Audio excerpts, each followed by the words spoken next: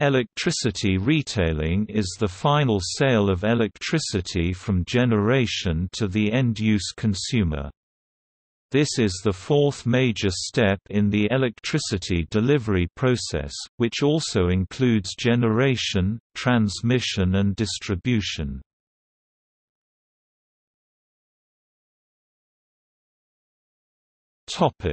Beginnings. Electricity retailing began at the end of the 19th century when the bodies which generated electricity for their own use made supply available to third parties. In the beginning, electricity was primarily used for street lighting and trams.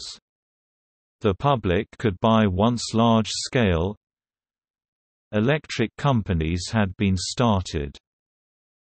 The provision of these services was generally the responsibility of electric companies or municipal authorities who either set up their own departments or contracted the services from private entrepreneurs. Residential, commercial and industrial use of electricity was confined, initially, to lighting, but this changed dramatically with the development of electric motors, heaters and communication devices. The basic principle of supply has not changed much over time. The amount of energy used by the domestic consumer, and thus the amount charged for, is measured through an electricity meter that is usually placed near the input of a home to provide easy access to the meter reader. Customers are usually charged a monthly service fee and additional charges based on the electrical energy in kWh consumed by the household or business during the month. Commercial and industrial consumers normally have more complex pricing schemes. These require meters that measure the energy usage in time intervals such as a half hour to impose charges based on both the amount of energy consumed and the maximum rate of consumption, i.e. the maximum demand. This is usually called peak demand charge. Frequent reporting also allows the retailer to pass on the spot price with some markup to its customers.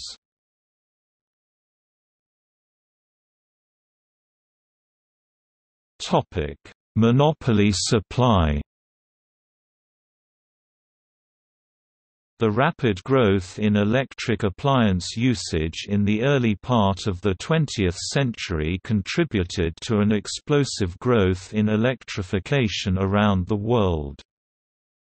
The supply of electricity to homes, offices, shops, factories, farms, and mines became the responsibility of public utilities, which were either private organizations subject to monopoly regulation or public authorities owned by local, state or national bodies.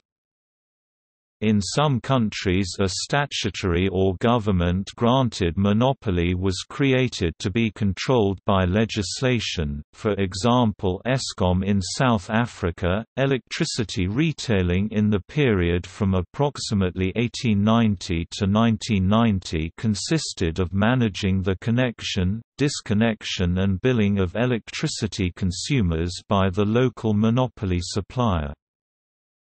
In many utilities there was a marketing function which encouraged electricity usage when there was excess capacity to supply and encouraged conservation when supply was tight.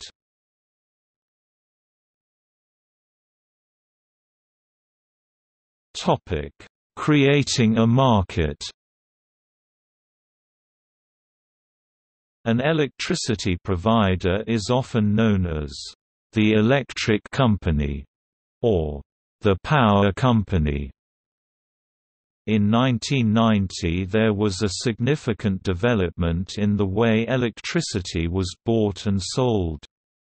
In many countries, the electricity market was deregulated to open up the supply of electricity to competition. In the United Kingdom, the electricity supply industry was radically reformed to establish competition, including a market in advising users about switching supplier. This trend continued in other countries, see New Zealand electricity market and deregulation, and the role of electricity retailing changed from what was essentially an administrative function within an integrated utility to become a risk management function within a competitive electricity market. Electricity retailers now offer fixed prices or variable for electricity to their customers and manage the risk involved in purchasing electricity from spot markets or electricity pools. This development has not been without casualties. The most notable example of poor risk management coupled with poor market regulation was the 2001 California electricity crisis, when Pacific Gas and Electric and Southern California Edison were driven into bankruptcy by having to purchase electricity at high spot prices and sell at low fixed rates. Customers may choose from a number of competing suppliers.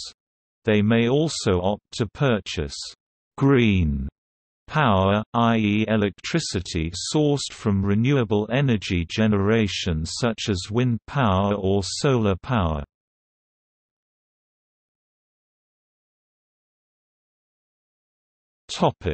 United States. Over the past several decades, many U.S. states have moved to deregulate their electric markets, with 24 states allowing for at least some competition among retail electric providers (REPs), including California, Texas, and New York. These companies include Ambit Energy, TXU, Just Energy, Con Edison, Champion Energy, Constellation, and Reliant Energy among many others. Deregulation of electric retailers has been subject to much controversy as more states have opted for competitive markets.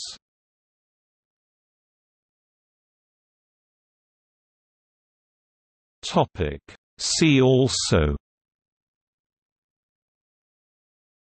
Distributed generation, Eugene Green Energy Standard, Net metering, Microgeneration, Peak demand and off-peak, Vehicle-to-grid, Deregulation of the Texas electricity market.